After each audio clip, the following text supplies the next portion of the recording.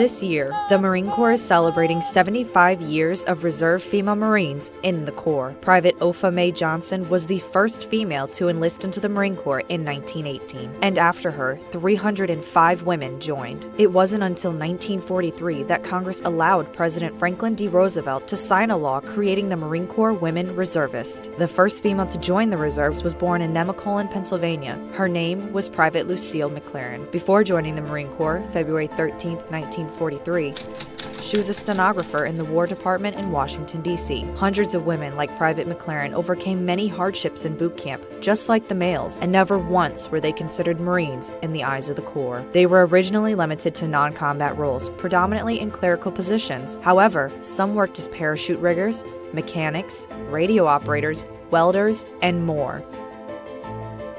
Private Marjorie Treadway Flack joined the Marine Corps in April 1943, 2 months after formation of the Women Reserves. Although the Marine Corps wanted her to serve as a secretary, she was determined to show her patriotism. So after boot camp, she went to parachute material school, where she learned how to be a para-rigger for the Marine Corps until she separated in 1946.